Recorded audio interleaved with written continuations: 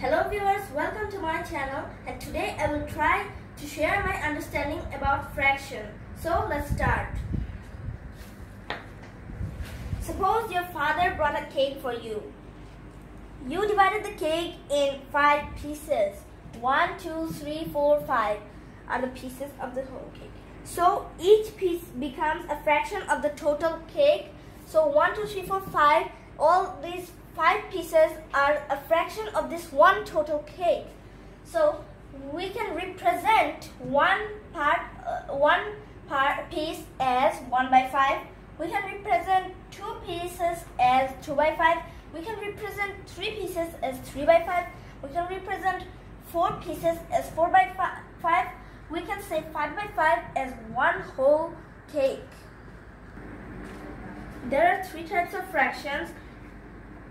If fraction is smaller than 1, it is proper fraction. In this case, numerator is smaller than denominator, which means denominator is greater than numerator. And if denominator is greater than numerator, it is called proper fraction. For example, 1 by 3 by 3. Example,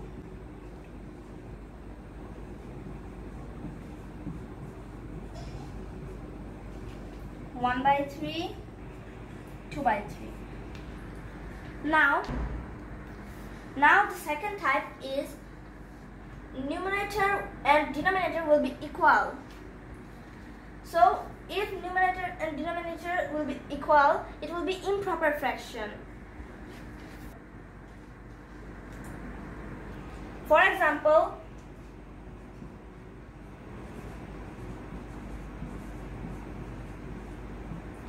4 by 4 equals to 1, and 2 by 2 equal to 1.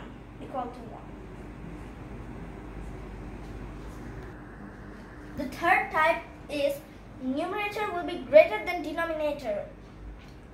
If numerator is greater than denominator, it will be improper fraction too. So if numerator and denominator are equal and numerator is greater than denominator, they both will be improper fraction. For example,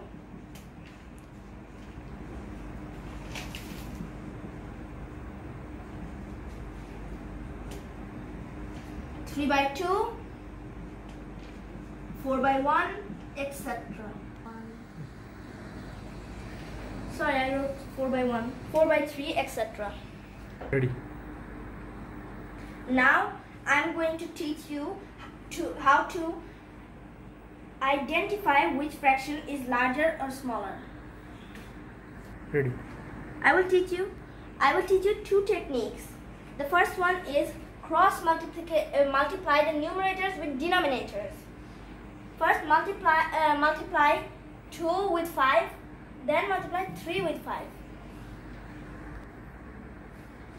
The second point is write the results beside the numerators.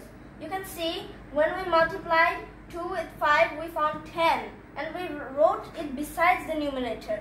And when we multiplied 3 with 5, the answer was 15, and we wrote it besides 3, which is the numerator. Point 3, the greater numerators result with the fraction is bigger one. So 3 by 5 3 multiplied by 5 is 15 here, and 15 is greater than 10. So 15 is the bigger fraction. The result is 15 on 3 by 5, and the result is 10 on 2 by 5. So 3 by 5 is greater because 15 is greater than 10. Ready. Now I will teach you the second technique. The second technique is finding common denominator. We'll find out bigger fraction of 2 by 5 and 2 by 3. There are some steps of finding out the bigger fraction. The first step is find out the least common factor of the fractions. That means find out the least common factors of the denominators 5 and 3.